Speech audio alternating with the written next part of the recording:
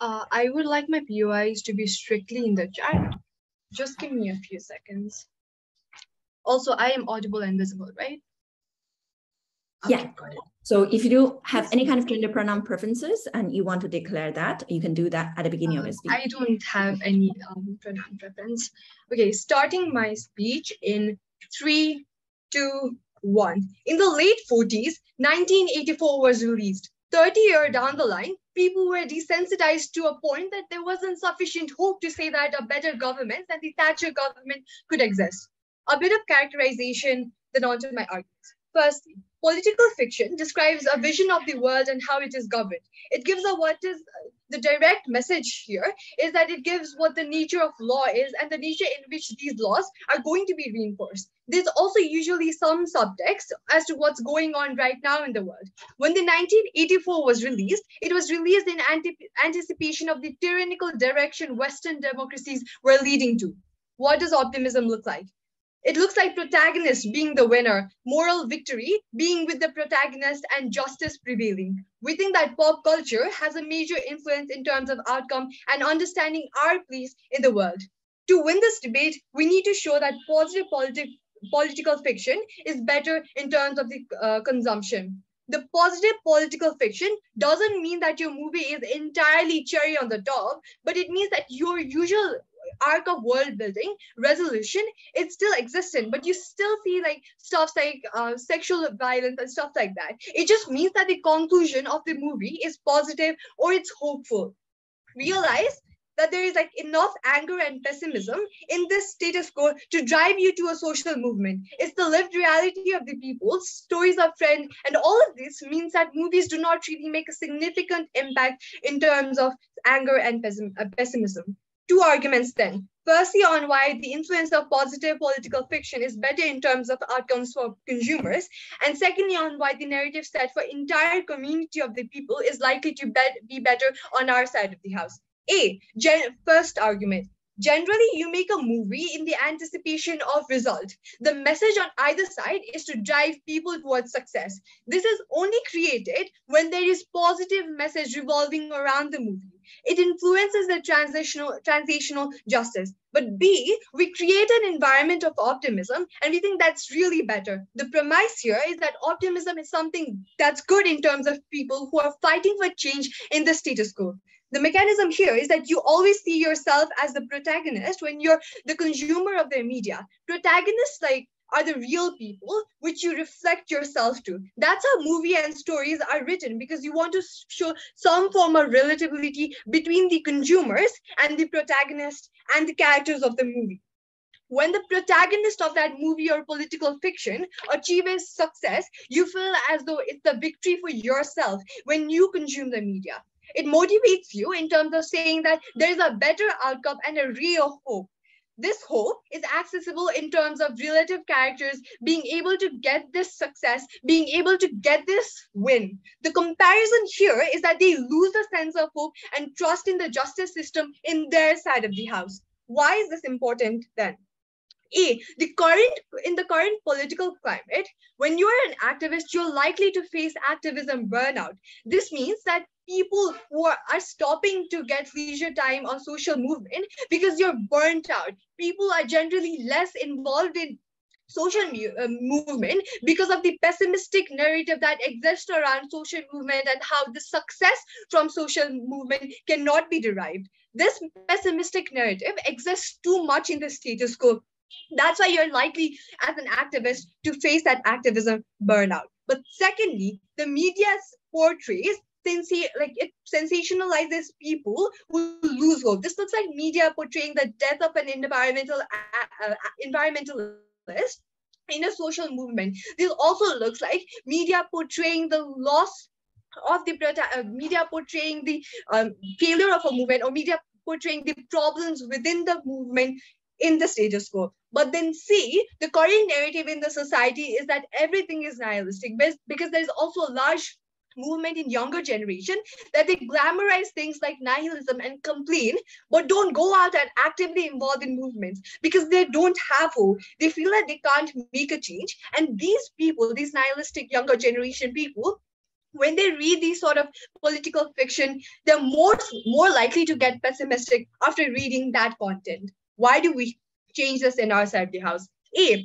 In our side, you get the euphoria of hope, which means that you're willing to act in the movement. You're willing to commit to rallies in the heat of optimism that you get after reading that political fiction or after watching that political fiction. But then B, there's a general dilution of the nihilist people or the nihilism in general, because these political fiction shows that there's a solvency of the issues. There's a greater success in the social media, social movement. And all of this means that the nihilism that these younger generation have is greatly reduced. But then see, you have a sense of escapism when you're burnt out. You see these books, you see these movies, and you know that, oh, there are some instances where justice is prevailing, that justice can prevail. You get more hope.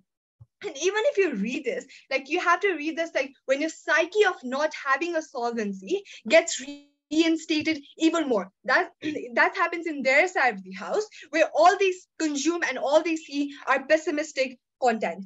But D, we solve this because there's a definite sense of achievement with protagonists getting more success in our side of the house. Why this hope and the general psyche of the people being motivated even better and important in our side of the house? Because you get more motivation to continue your effort, even though your efforts are futile, because this fiction gives you more hope that justice is reliable. It validates your effort insofar as you'll achieve a success. And even if the system is unjust, they're still like going to continue their fight for their right in the hopes of getting some form of success, in the hopes of changing their lives. I'll take a POI.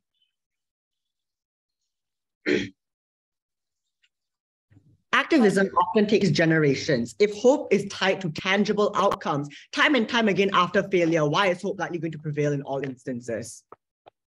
Because like when you're surrounded only by pessimistic narratives, you're less likely to even go into activism. You're less likely to fight for the justice, or you're less likely to like fight for your own rights. But the point in time when you have some form of content that gives you hope, it's like likely for you to get some form of like, I don't know, you are getting some form of hope to continue being motivated for that movement.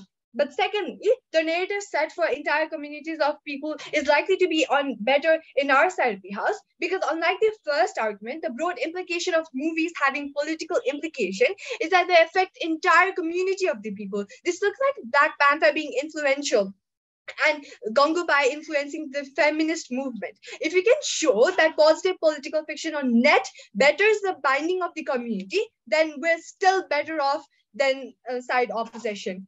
Notice that the side of common enemy is not lost in either side. Even in our side, the media still portrays the struggle against system. It still portrays the struggle against the villains. We're also likely to have more emotionally charged narratives set in terms of these antagonists. This looks like man being out to get you, the big brother setting a tyrannical government. The only difference is who wins this. We're likely to win this. Very proud to propose.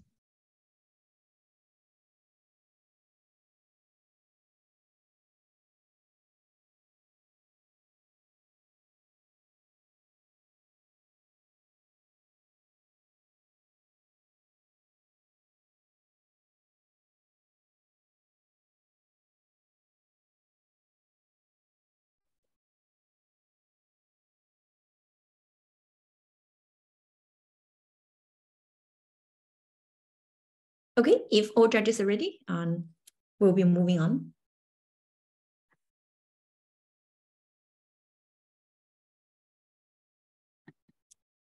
Hi, can I be heard? Yeah, thank you so much. Just a moment. Thank you so much. Mai, ready to move on? Thank you so much.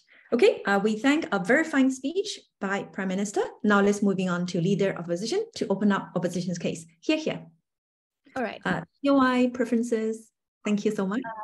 Yeah, I use she pronouns and I'll take my POIs verbally, please. Thank you. Okay, starting my speech in 3, 2, 1. The state is society's singularly most powerful actor in having apparatuses with the capacity to shape entire populations.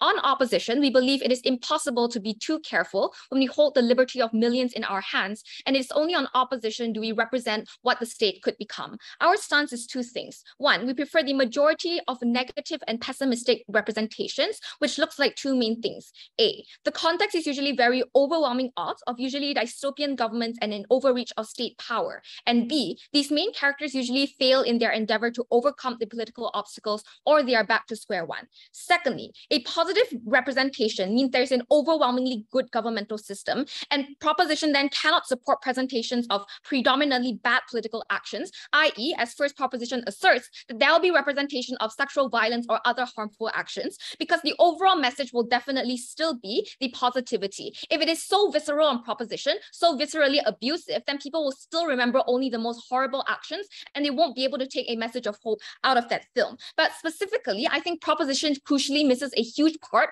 of what political fiction actually looks like, because part of political fiction, i.e. West Wing, which existed in the info slide, humanizes governments as ones they are trying their best, and when they fail, it's not because they're malevolent or they're oppressive, but it's just because they cannot do their best, and we think that is inherently oppressive and harmful to the most vulnerable. But before I talk about two arguments from opposition, let's deal with the case from proposition in three ways. Number one, on their mechanism. They try to say in their mechanism that there's enough anger in status quo, so films and media don't make that big of an impact. Three things to say here. Number one, this is a contradiction, because their first argument tells you that the films are going to be so influential that activist burnout is going to happen on a mass scale, and they are going to give up on their literal livelihoods. I think we have to characterize what activists are, because activists fight for their lives. Proposition is telling us that movies are so uninfluential and yet somehow so powerful that activists choose to give up on their livelihoods just because they watched a movie. We think that's a contradiction that cannot stand. But secondly, when they tell you in your first argument that you relate to the protagonist, that is exactly why they are influential and why you will be able to take crucial messaging from it. Why is this contradiction crucial? Because we think that is the concession that these films innately encourage anger, and we think that anger and that urgency exclusively exists under our side of the house. We're going to prove in arguments why this is important when it comes to holding the state accountable. On their first argument then, about how this creates better outcomes for consumers, that is what they tell you, but I think they don't actually benefit society as a whole. They're only talking about very specific social movements that don't actually, they don't even prove the outcomes in those instances. The only impact they give to you under this argument is activists burn out. People then lose sense of hope and trust in the justice system. Three things to say here. Number one, I think we need to criticize the framework of justice to begin with, and it is not enough to believe in the justice system and think that everything will end up well. The problem with status quo is that it is imperfect and that it's on the trend towards negativity, and we need to represent that in political fiction. But secondly, I think the loss of hope in these films are indirectly it's directly like these films are set in the future, right? So crucially, political fiction doesn't display the hopelessness of the present. They display a hopelessness of the future where society has degraded so terribly that there is no more way out. Opposition crucially says that we are at a turning point and this is where you must act now. That is the importance of political fiction.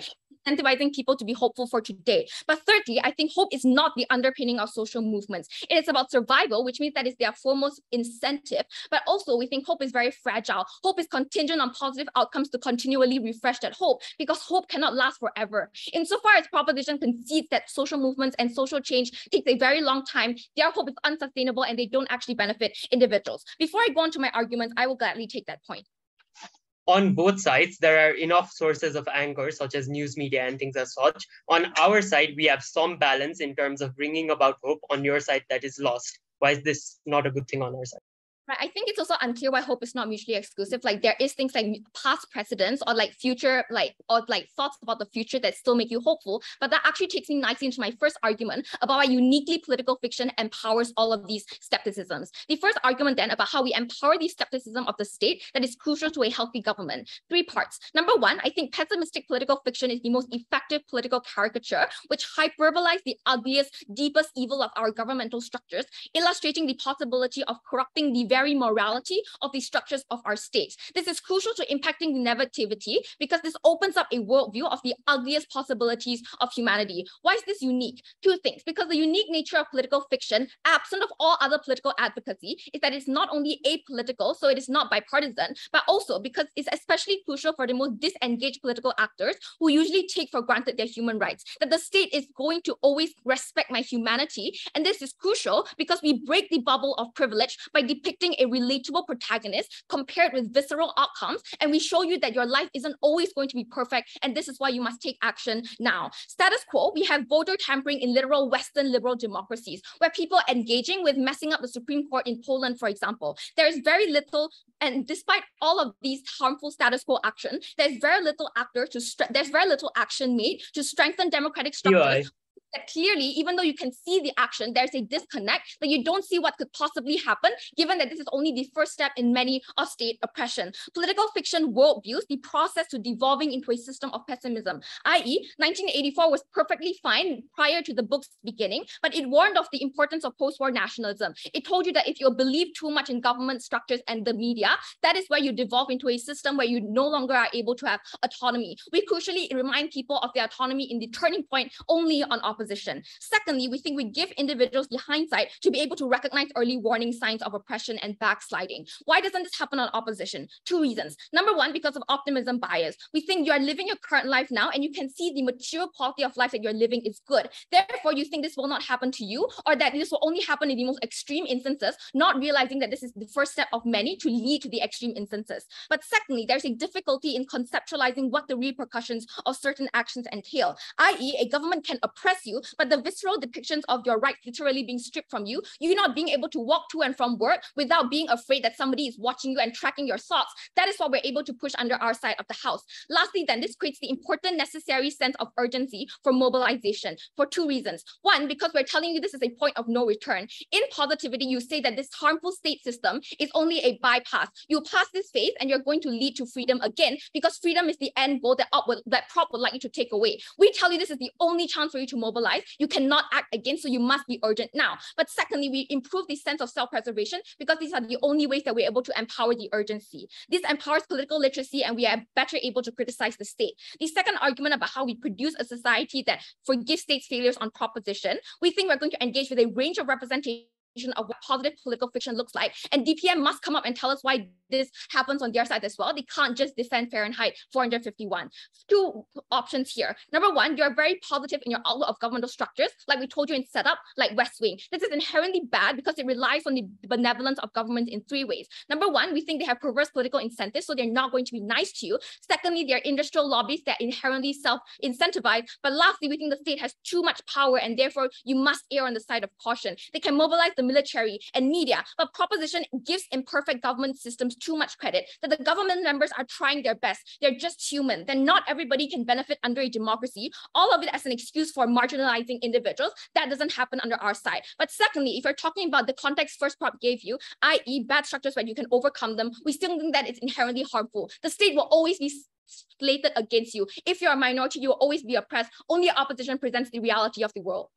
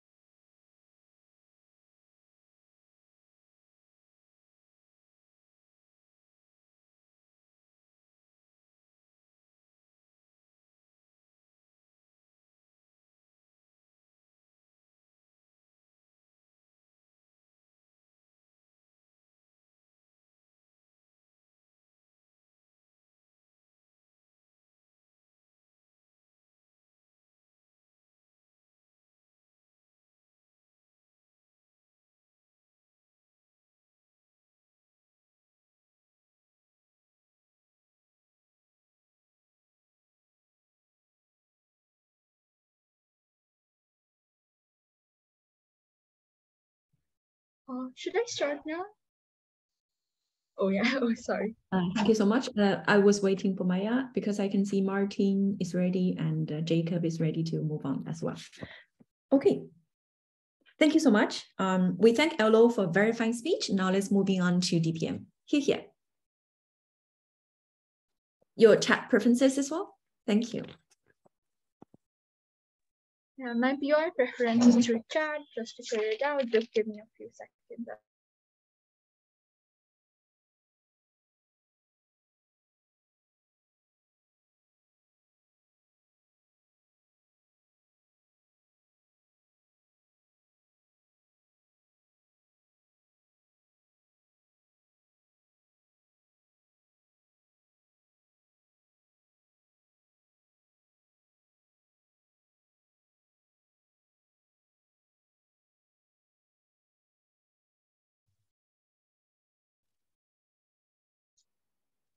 Is everything fine? Okay. I think our internet died out for a quick second. Did the speaker already start? We're so sorry if they did. No, It's okay. no. I think the recording has already resumed. Yeah. Okay. Starting in 3, 2, 1. We live in a world where nihilism is something that's a popular rhetoric to a massive extent. Side opposition literally forgets or probably does not strategically engage with this point, specifically when this is one of the major things that people, normally youth in society, because of the pop culture, are facing a lot. We don't see why hopelessness is something that they're constantly trying to disagree with. I'll be doing 3 things in my speech. Firstly, I'll be providing a direct response to what they said in their speech. Secondly, I'll be talking about hope and the solidarity in general. Thirdly, I'll be providing an extension on how political incentives change, why that's important. So firstly, on direct responses. So firstly, they talk about this visceral, they talk about how our world is not likely, specifically when the end goal is something that's like that's like painting a good picture of the world. We think that's not true, specifically in instances where, the visceral, victory that comes after the visceralness is something that's largely portrayed. This is to say that even in the David and Goliath example, the monsterness of Goliath is something that people generally remember, even when, David won at the end of the day. We think that the villains are likely going to even be noticed even in instances when they're not true. But secondly, under their idea of anger and the entire point of urgency and things as such, we tell you why this anger is going to be largely symmetric on both sides, specifically because of the large overarching narrative in society, which includes such as news media, second lived experience of people. But thirdly, there are also activists who are actively incentivized to actually work for things like movements or probably urgent issues that are the problems in the modern day society. If any problems exist in society, they're necessarily going to be talked about. We don't see how it's not going to be talked about at all in their world. But even when in these instances are all symmetric, let's see what the distinction really lies, right? The distinction lies in the point of optimism, specifically filled in a world that is inherently nihilistic when people are believing that the world is hopeless and things as such. We think that there is an overarching, narrative that covers there is a massive amount of hopelessness. Hopelessness means there is a lesser motivation to learn or work and things as such in general. We think that this lesser form of motivation is worse off, right? But they say, oh, the hope is something that's, that's not going to last forever and things as such, right? What we need to understand then is that what prompts immediate outcomes from individual is something that's hope. So if you're hopeful right today, you would want to do something right now. And these sort of small instances are equally important in society to an extent when you are able to actually bring urgent changes in societies in general. We think that these people are likely to inherit. But even if they say, oh, hope is something that's not going to last forever, we don't see how the change actually occurs on their side, specifically when people are hopeless, when they have any motivation to actually learn or grow more in general.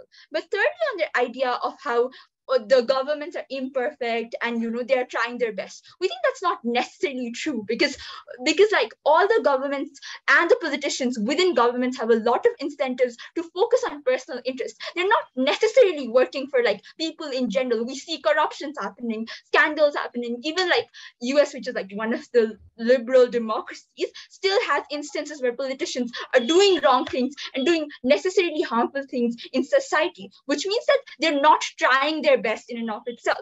But secondly, we think that even in those cases where, you know, there is like this privilege bubble or things as such, we think that this privilege bubble needs to be broken in a sense that these people need to realize and take the responsibility for it. They're only able to take a responsibility when they won't get away by saying, oh, it is something that is probably not able to create as much impact and things as such in general. We think that's massively important under our side.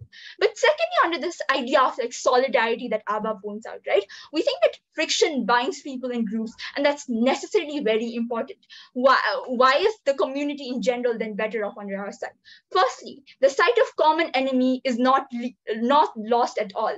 Even in our media, we do portray struggle against systems, villains, and things as such. But secondly, the reason we're better off is that a positive outcome implies that being part of the group is something that's extremely meaningful towards individual. But thirdly, proletarian writers wrote work in order to lift worker of some, inspiring them to accept hope of social change. This revolution came about and it was able to generate a communist regime. How the communist regime turned out isn't our fault, but the fact that they were moved in such a way that they brought this regime is more important. But fourthly, bickering and fighting, not in terms of what they want to do about the problem, but whether they should address is extremely important, right? This looks like Ghetto being distrustful of systematic change, people thinking that there is no resolution to crime and things as such. They need to defend all this under their side. Before I move on, I'll take that POI.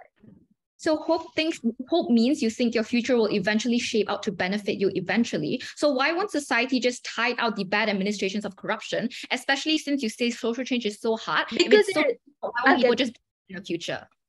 Because there are nuances that you say that the end result is not a direct outcome, but it is a form of saying that you get after the disadvantage that you have gotten. But moreover, the hope acts as an agency to actually bring changes for people. In a hopeless world, we don't see how that agency actually works out for people to work actually harder.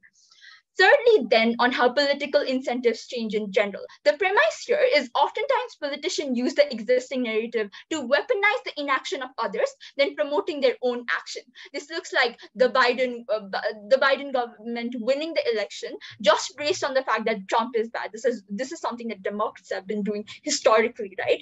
But the mechanism of political change then on our side becomes that first, at any point in time, optimism becomes a norm narrative in society that's overarching. Escaping the worst is not necessarily a priority.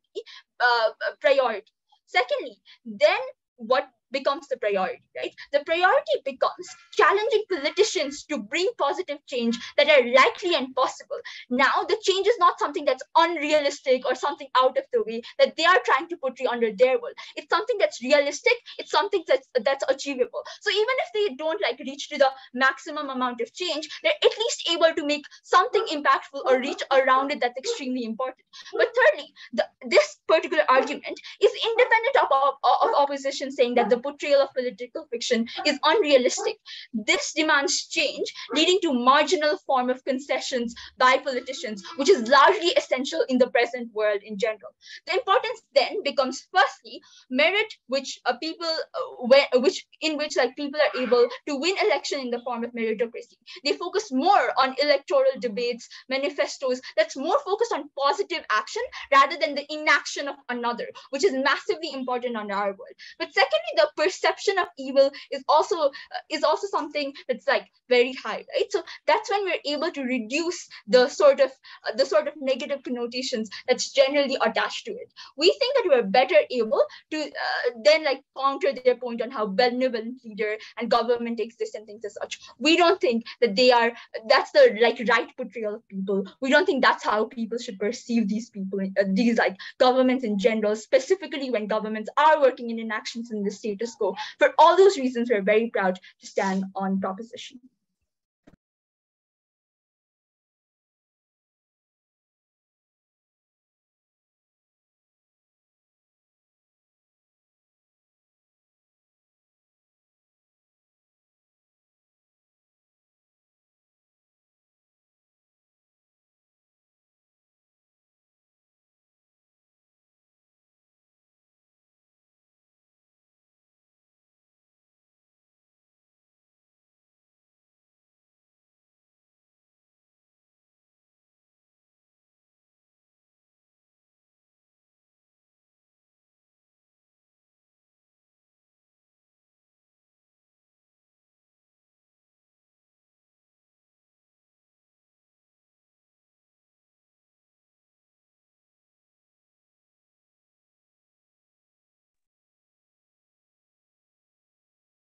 Okay.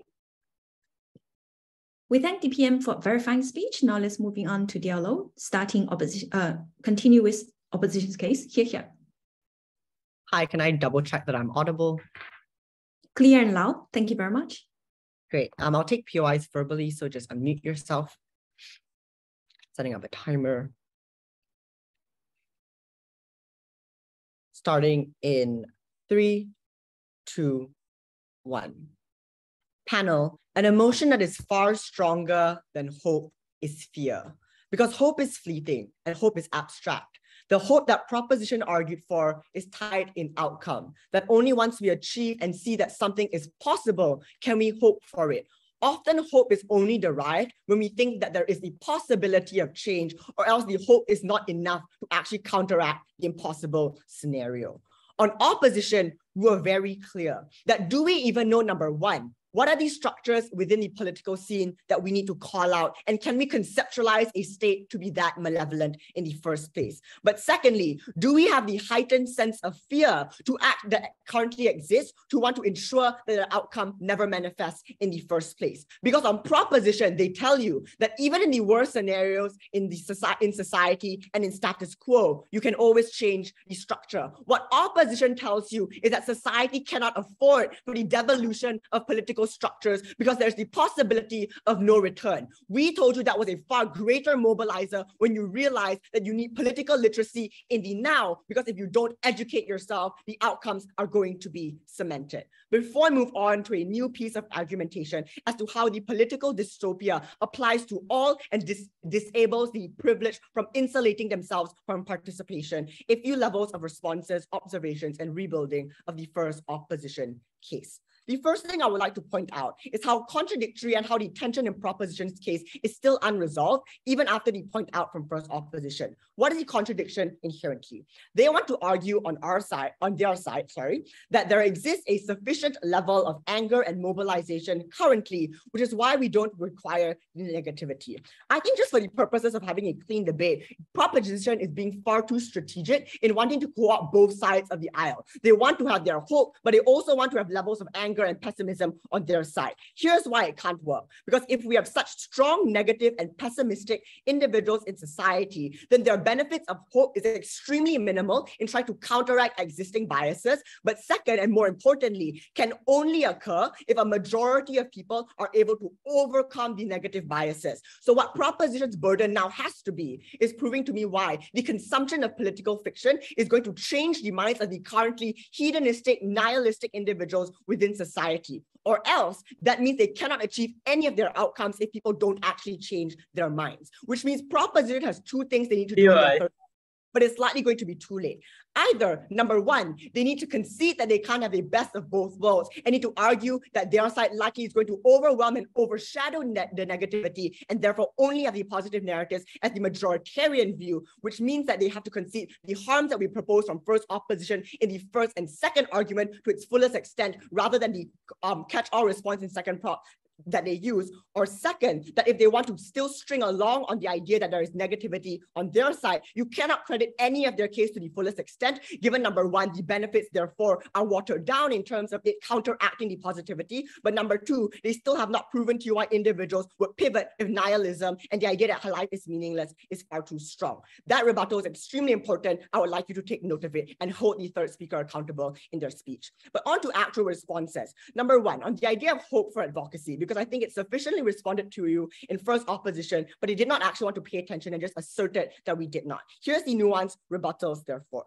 We told you why hope that keeps you going cannot be the metric because it is inherently tied to optimistic outcomes. We questioned them from first opposition. What happens when you're unable to achieve set outcomes? Because I think the problem with proposition is they don't mechanize and illustrate how any of their benefits are able to materialize. They just say that there's optimism and therefore people push. We argue what happens in between is what is important and crucial for how their argument actually plays out. We said, and they considered in second proposition, by the way, when they use the exact terms that you have optimism based on outcome, that the problem with that is that often activism trying to uproot and change political structures is not something that happens overnight. Often takes generations, if not decades, and if not in the status quo, is still problematic, which is why when you tie it based on outcomes, the thing that we said crucially in nuance was that hope can potentially be fleeting, that hope does not sustain you indefinitely, and you need to be able to see the gains and the wins. But if you tie it to large political outcomes and large structural changes, the point at which you're unable to achieve this, proposition's hope disappears and dissipates, and activist burnout actually occurs more on their side. But second, let's assume their best case, assuming that you did have the push in the short term in order to do this. What was the thing that we told you on opposition? Number one, we explained to you that hope was never needed to initially mobilize these individuals, given oppression and survivability were tangible reasons enough to fight and to advocate for yourself. But secondly, that on our side, when it's not outcome-based, you're able to better take these small wins in order to prevent things like activist burnout. So in, for example, African Americans, it does not require us to restructure a corrupt internalized system, but rather being able to vote one day, being able to send your children to school are things that can keep you going. You cannot allow feelings and things like hope to decide advocacy. It needs to be your current circumstances that continuously push you. But secondly, on the nuance as to why they can't have the cake and they can't have their cake and eat it too. We gave you the nuance. They did not want to engage. They just said that individuals are not individuals are still able to see the overwhelmingly positive outcome. The nuance was this, that there is a limit to how large the political obstacle on proposition can be within their political fiction. Because if the story is, for example, one person single-handedly being able to overthrow an autocratic government, no one can buy into that, which is why the structure and the obstacle needs to be lowered in order for the optimism to trump and try to overcome in the end, because individuals need to see that there's a pathway for me being able to emulate said actions, which is why they could not actually co-opt our case. But lastly, on nihilism, they said we never strategically engaged. We told you why it did not even matter in this debate. They had to explain first that we point out in the first, at the top of the speech, how they changed nihilist. But second, and very easily, a nihilist doesn't want to die. In terms of, nihilists choose to live every day. That even if you believe life is meaningless, you also believe that you can feel pain and would not like to live under state oppression. Before I move on, sure. If it is the case that you get absolutely no changes structurally over like 10, 20, 30 years, then this debate does not make any difference. The realistic case is that you do get some concessions in terms of solidifying hope in the real world. Yeah, we said you get small concessions. We agree. You require the large political outcomes. And saying that advocacy does not take decades is just disingenuous. Look how long women took to be able to have the right to vote. On to the third argumentation then, as to how political dystopia applies to all individuals and does not allow the privileged to insulate themselves. The problem in status quo is that people who hold the most social power aren't always the critiquers of the state and aren't actually politically participant. Because even when there are real world politics that are toxic and problematic, the privileged or the individuals are able to insulate themselves from that harm. So often narratives of positivity and optimism never really apply to these individuals because they are able to shield themselves from the necessary harms that the state is propagating. fleeting. But second, and crucially, only pessimism and negativity would affect the upper echelons of society, because positive and optimism are able to be shielded and require people to live under a position and condition where they feel defenseless and have no power. Hence, on our side, when we say that these structures are inherently going to discriminate all individuals, when you conceptualize the world as one that can also be distasteful to yourself, do we mobilize the most influential of individuals to be politically participant? Note, panel, that we live in a world where the state literally engineered our choices in Cambridge Analytica. Only under negativity and pessimism can we conceptualize such a malevolent state and take preemptive measures against that. On proposition, they would hope that the state is benevolent and pray to gods.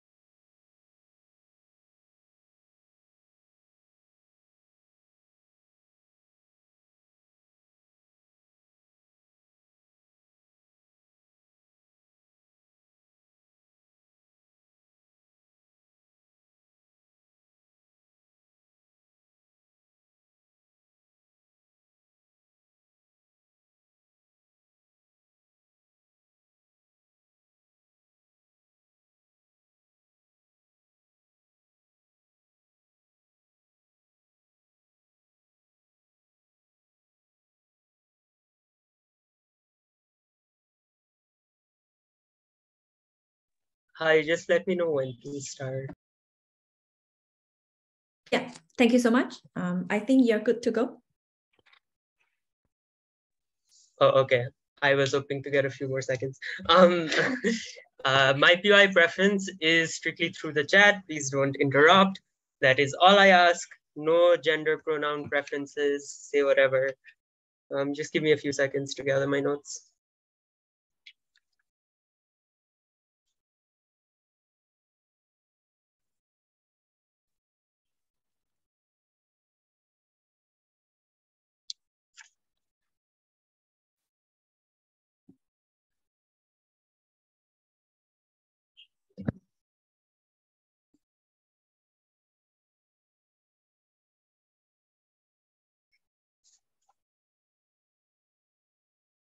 Starting my speech in 3, 2, 1.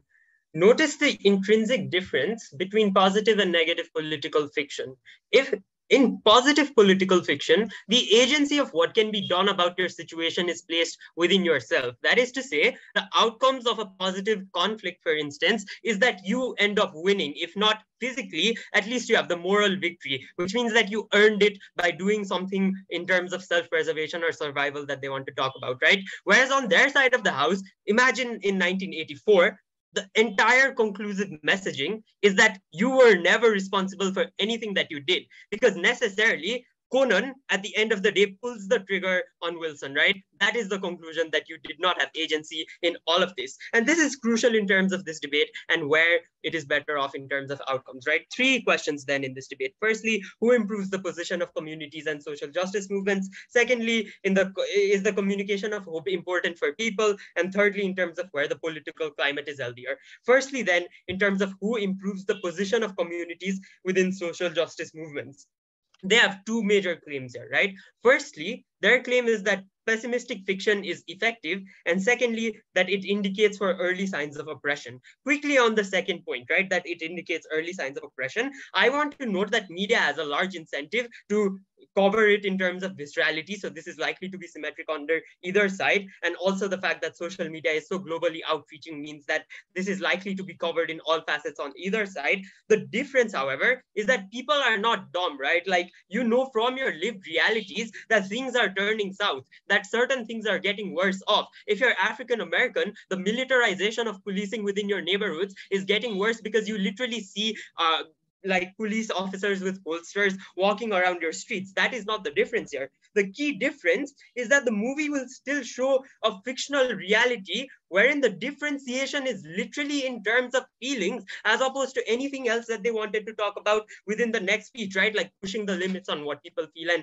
things as such. The differentiation in terms of movies and books and literature in general is hope and is feelings, which means that we're better off under this claim, right? But secondarily, in terms of pessimistic fiction being effective, notice why their claims are in contention with one another. They said that at a point in time where we portray viscerality too, that is the only lasting impression. If that is true, then this impact is literally symmetrical on both sides. But we're going to argue that having the impression of hope is something that is probably more realistic and probably something that is lasting. Why is this the case? And Rodin pointed this out. I'll expand upon it, right? It is untrue that in terms of positive portrayal, viscerality gets lost, because necessarily the thought process you go through is, despite facing this violence, despite facing this oppression, you as the protagonist were still able to overcome it, which means that there are instances in which the overwhelming consensus is against you, and still you can win out and come out on top, which is, we think, an important message, right? But like, even if we say that, like, you know, they'll never be successful, as opposition wants to point out, we think the general perception of hope itself is something that is beneficial, insofar as your already pathetic life does not get even more visceral, to the extent where even when you go to watch a movie for sake of entertainment or for sake of escapism, you're not berated with hopelessness and berated with nihilism and berated with an absolute sense being effective. They said that it was effective insofar as it pursued the causes of survival. I want to note that in a lot of instances, survival is a positive outcome coming out of these political fictions, which means that that is a claim under our side. In 1984, if Wilson had just survived the government, that would be a positive conclusion to the book, which means that, like, their arguments about survivability relate more to our side, insofar as survivability itself is a net positive, as opposed to being a dystopic portrayal of these government institutions. Before I move on, I'll take your point. Is it realistic for you to say that in every instance of state oppression, you're always going to be able to win out? Because if that's the case, your premise of hope is premise on something that will never exist in real life. Your time is over, yeah. We didn't say that it is realistic. We said that having a perception of hope is generally still better off, insofar as every other facet of your life is miserable. Insofar as you don't contest that claim, we still don't understand what the positive value of your case is to, like, the people who are living pathetic lives, right? So, like, you have to work on that on off-web.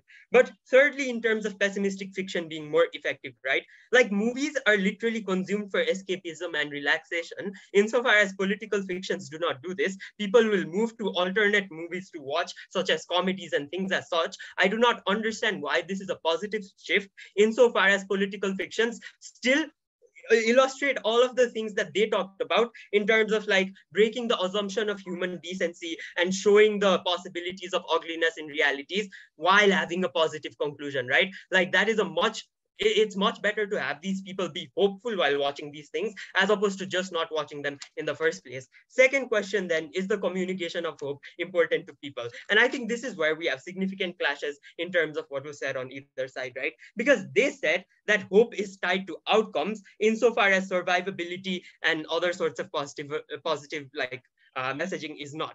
I want to note, as I did earlier, that survivability is a positive outcome. But secondarily, we think we live in a status quo where you do get certain levers of structural changes occurring here and there, right? Like, these are things that are emphasized by activists all over it. These are also things that are likely to be portrayed in symbolic terms in the very, like, political fictions that we're talking about, in terms of the small concessions that you got out of governments, which meant that your community could survive or even in some cases thrive. It also means that hope in terms of, like, what outcomes it shows you, what possibilities it shows you in future of your life, right? Because if you're an African American who lives in and around the ghetto, hope is the differentiation between you joining a crime force versus you trying to pursue higher education within community colleges. This impacting is much better off under our side, insofar as we get real people to go for real changes within their own lives, because they think that they are the agents of changes within at least the story set within their own lives, right? This is something that they have not explained why it occurs under their side. But thirdly, then, in terms of, like, hope and why it's important, right? They said people with social power insulate themselves from, like, this sort of misery, which means hope is not moving to them. I want to note that in their side of the world, in the dystopic portrayal of fiction, it is more likely that people who are in positions of power still feel their security because they still know the ways in which the power was consolidated in that fiction is through the very means that they have, things such as money, things such as political capital, etc., right? So the conclusion to make here is that the communication of hope is something that is on net a positive. But even if it is not, even if they said that, oh, like desperation exists to such an extent that hope is literally a non-differential, we don't see why this changes under their side for like mechanisms of survivability and thriving, insofar as mass media already has an incentive to cooperate. Op-whip is way too late to reply, right? But final question then in terms of political climate. And I want to note that we have heard zero responses on this from the previous speaker. We said that there are politicians who can weaponize the inaction of other people as opposed to making their own actions amplified in order to win election campaigns and things as such. This is something that the Democratic Party has been doing for the past 4 election cycles, right? This is something that they needed to address insofar as they had to tell us why agency being ripped away from you is a positive narrative to set within the climate of political instances, insofar as elections can be decided on this narrative. For all these reasons, we're very proud to propose.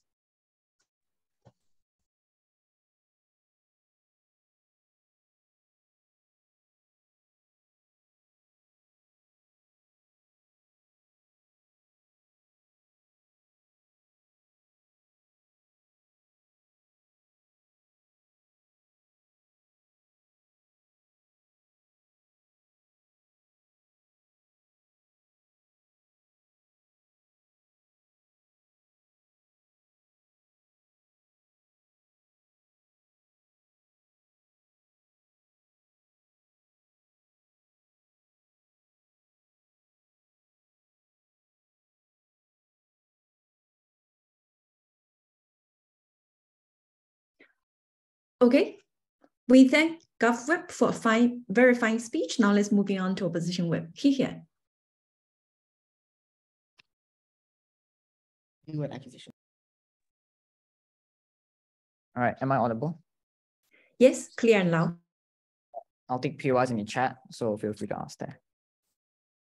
Starting in 3, 2, 1. Team Nepal wants to talk about changing dystopias in books, yet at the end of the bench, the only dystopia they couldn't change was the grim counterfactual they supported. The problem with the proposition case was their misunderstanding of reality. Because notice their case has a very unrealistic vision of how people interact with political fiction. Their case was that once someone reads 1984, they'll become so nihilistic that they give up survival. They give up self-preservation and let the government oppress you to no end.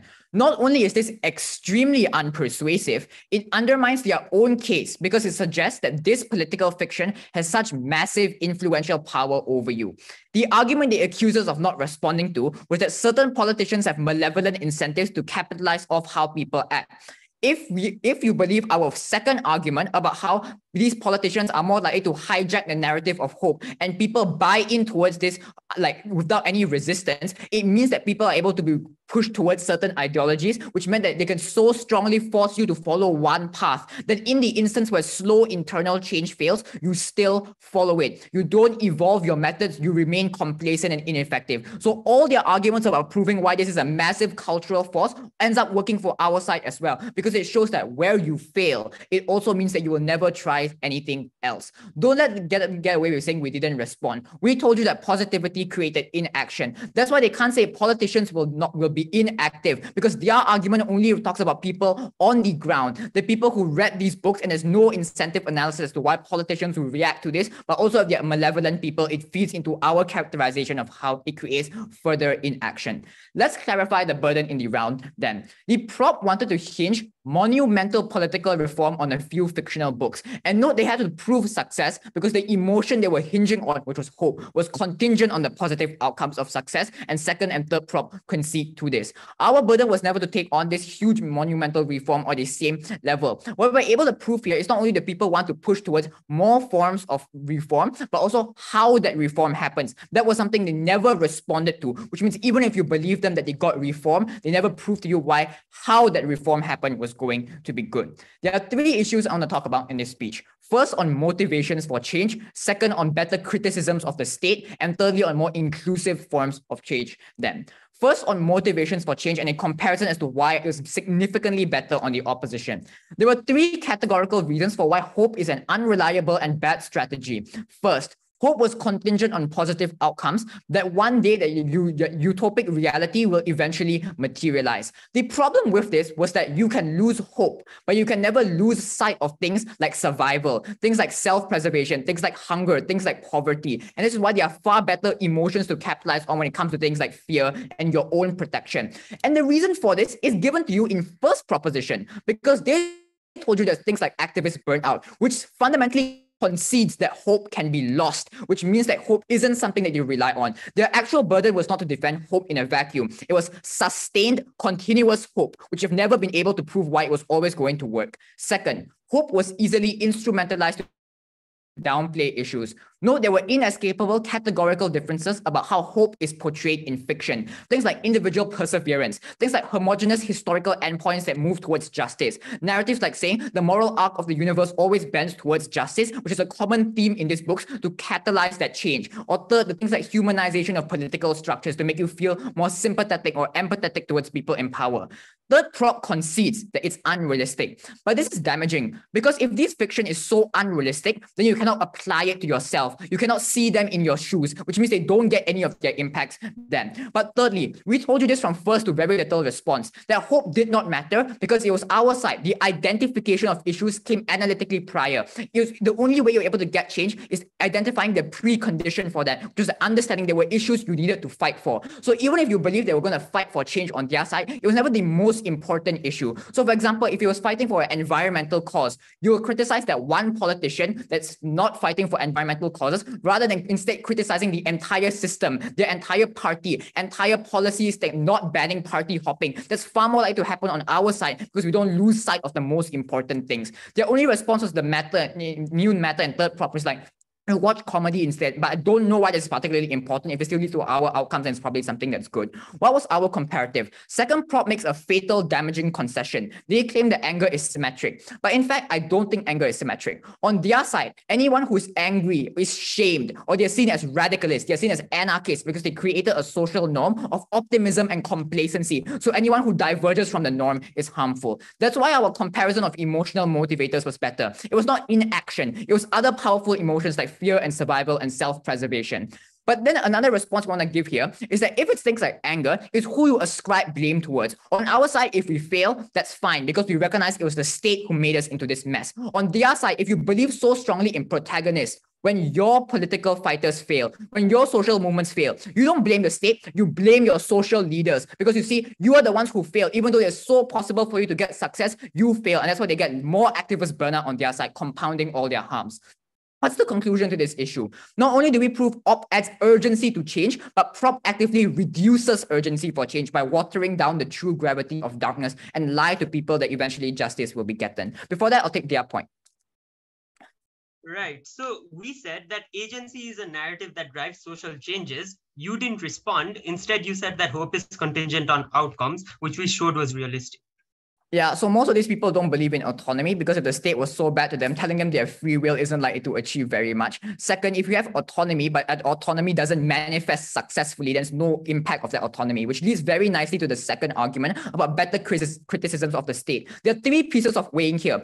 First, this is about the process. It's very important because prop only says change will happen. That's not enough. You have to show why the change, what's the process, why it'll be successful. Second, prop says you have hope to fight, but we told you that hope is useless as long as you have nothing to fight for. But third, positive fiction hyperfixates on outcome, not the process. They can't claim that people learn about the journey of change because the entirety of the movie is about taking down those structures. In comparison, a pessimistic piece of fiction is more grim, it hits you deeper, it makes you reflect way more. What's the major hole in their case then, which is about things about major activism burnout? First, if they argue there's major activist burnout, then how are they going to get any impact on their side because you have no vehicle for your change? But second, this extrapolation shows that all of their change is individualized. First, prop says they'll showcase how the protagonist succeeds, which means it's individualized even more. So therefore, it's harder for you to collectivize for these levels of change. But second, no, there was no response to our second argument about how hope is hijacked as a facade for sustained exploitation, where people in power are able to say things are all right, force you to work internally within the system, do things like voting in democracy rather than major changes to the political system, even if democracy has failed you.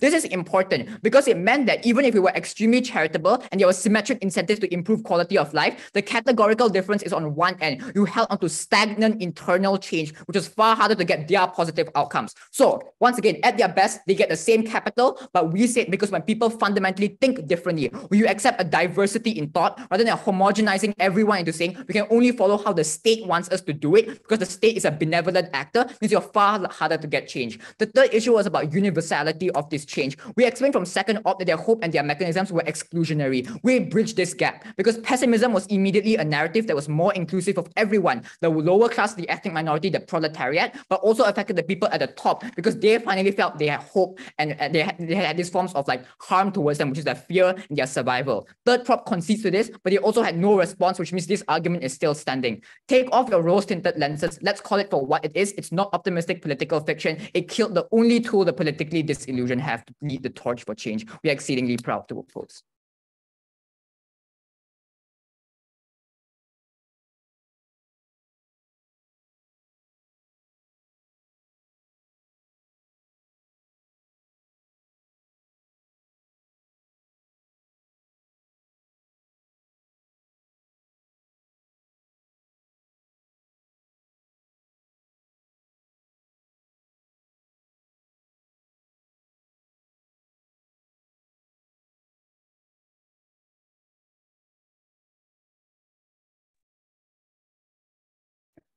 Okay, we thank Opworth for a very fine speech. Now let's move on to invite opposition reply. Here. Hi, can I be heard? Yes. All right. Can you be a little bit louder? I think your voice sounds a little bit distant. All right, sure. I'll speak a bit louder. Starting my speech in 3, 2, 1.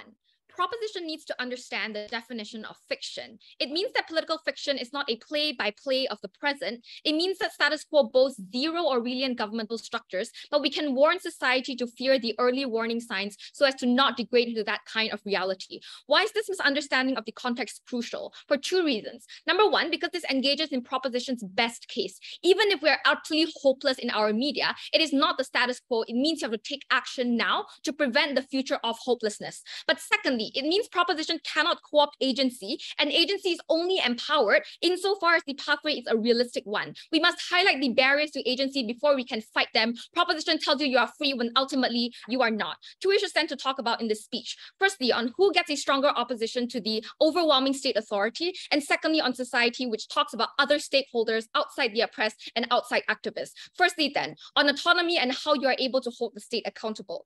Four things broadly. Number one, we tell you that from the start, our first argument already implicitly dealt with everything about activist burnout. Why is this the case? Because proposition tells you we have no hope to fight, but we are telling you that people don't know that they have to fight until it is too late. We told you also that hope is unimportant insofar as people fight for their survival, not for happy moments, which means that our analysis is unique and exclusive insofar as we get hope as well. But secondly, the burden that proposition takes onto themselves is to prove social change exists. But how? Because when people don't even recognize the severity of the situation they are in, proposition cannot co-opt this kind of anger. Proposition also cannot co-opt the depictions of viscerality, because we think it's important that propositions, the third proposition speech already concedes the importance of the illustration of the propensity of harm when they say that there are other avenues to achieve this kind of viscerality. We told you no. We told you three structural reasons they have still been unengaged with, which means that all they have is assertions. We told you number one, it's about the people outside the political sphere to increase mobilization and increase awareness. We told you two, it's about apolitical nature to unite against the oppressors. We told you three, that films exist in an alternative world, which means it's much clearer than political analysis and newsfeed. It is only here you're able to visualize what's going to happen, meaning that only on our side of the house we get that on that kind of engagement. But lastly, what else is unengaged? We told you the structural reasons of optimism bias and why that only happens under our side of the house, that we're only able to defeat them. We told you about the optimism bias, a chronic lack in imagination. Check your notes panel. It is Nepal that has been unengaging in this debate and parallel when it comes to engagement. Why is this important? unimportant then, because we think on proposition, by the time you're even able to get out of your privileged bubble, you're unable to act anymore because there's no more agency left for you to exercise. Under our side of the house, we think this is crucial insofar as we're able to inform people. Notice that proposition cannot say that we're going to have a terrible circumstance and also have hope, because that is unrealistic. They have to choose one. Either they have a realistic depiction of hope and activists in status quo, so people actually relate to it and therefore they attain the benefits of hope, or they have a very unrealistic representation, and that is only where you can depict the visceralities of government imposition that only we get to claim, meaning that we exclusively protect people against the most oppressive and worst kinds of governments. But secondly, let's talk about society and the stakeholders outside activists. Number one, third proposition's case shift to say that the political value of entertainment is just to be an escapist form already is damning for their entire case. Because if the politics is unimportant in entertainment, then why did proposition waste 16 minutes of speech telling you about how the media is going to fix activists and help them achieve political change, right? Meaning that they have to concede, and third proposition speech was unimportant in this debate. But secondly, there was no response to the third argument under our side of the house. We told you about why oppression uniquely from the state, and this is where we're more nuanced in our analysis, that the state's oppression is one that uniquely affects everybody. But it is for the most privileged who have never been able to conceptualize what oppression means. They are unable to be mobilized. Since proposition tells you that mobilization is crucial to social change, we are ultimately able to co-opt that insofar as we assume most people become aware of the issues they have to be fighting for. Proposition tells you cannot fight. We tell you don't know you have to fight. We are the prerequisite to proposition's case. We oppose.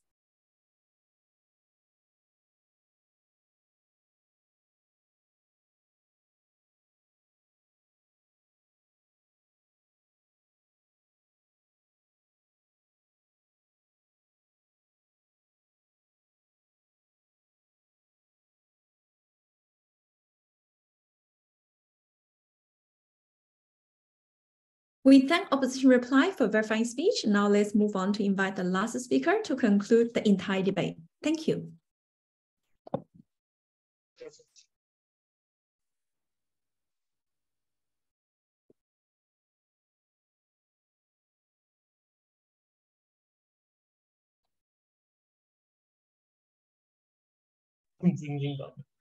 Okay.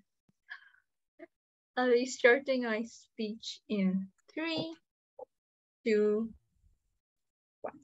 4 strategic flaws that side opposition made in this debate. Firstly, their case is entirely based on desperation and anger that really points out, but they don't really materialize on what sort of impact that comes or change that comes in society in general. We don't think, we tell you how survival is something that's symmetric on either side. Hope is something that's unique. But secondly, they literally strawman our case on nihilism when they say that, oh, just because of political fiction, there is no nihilism that really exists. But understand here, nihilism is something that's a major rhetoric of pop culture in everyday life. This is something we have pointed out from our first speech. It's not just this political fiction, but there are multiple other narratives in society that literally propagates nihilism to a greater extent, that promotes nihilism and hopelessness amongst people in general. But thirdly, their entire point on how watching negative fiction literally leads them to probably how the entire point of how watching negative fiction leads them to changing things and things as such, right? There is a massive logical gap there. We don't know how they're able to solve it. But fourthly, they say that state is something that's benevolent and something that's not supposed to be questioned, especially because they are working in their first speech, and in their third speech they go and say that these states should be responsible instead of individuals. There's a huge contradiction in general. 3 things to why we win this debate. Firstly, on effectiveness of urgency. Secondly, on communities, and thirdly, on political inactions and climate in general, right? Firstly, on effectiveness. We tell you that hope is something that's extremely important under our side. They tell us that survival and hopelessness is an instinct that guides these individuals in order to work, right? What we need to understand is that if their mechanism to why hope does not work is something that's, it's only something that's going to be short-term, understand that things like fair are also short-term, or things like survival needs are also short-term to a massive amount of cases, especially because they have to let go. But even when, let's say, fear is something that's long lasting, the need to actually feel hopeless and not do anything is, why is it not overwhelming over the need to actually bring change and things as such? They never prove to us why that happens. We tell you that hope is unique under our side, specifically because of the fact that we're able to actually materialize these sort of incentives on different ways. We tell you that urgency and the fact that, problems generally exist in society and are propagated by activists, because even in the absence of these fiction, there are going to be other mechanisms in society that are still going to be present, because of which there is still a sense of urgency that people feel in general. This literally means that the distinction of optimism is massively important to bring that form of hope, and that's going to be more effective. But we also talk about how activism burnout is something that's like massively occurs under their side, specifically when hopelessness is an increasing tendency. Under our side, this burnout is less likely to occur, specifically because they're hopeful about the future. We think that's massively important because that's what people like activists are facing right now, because of the massive tendency of like believing that there is hopelessness in general. But secondly, on community, we tell you why agency of individuals is something that we're able to prioritize, agency to bring change and all of these things that's likely to happen. But we also tell you that there is an intrinsic form of solidarity within the community because there is no internal conflict and things as such. It's like massively important. The point to state is failure. We basically show a better form of solvency. But thirdly, on political inaction, we tell you why this inaction is massively likely under status quo and things as such. But it's like less likely under our world when we are able to question the state or other mechanisms for these reasons. For all those reasons, we are very proud to stand on proposition. Thank you.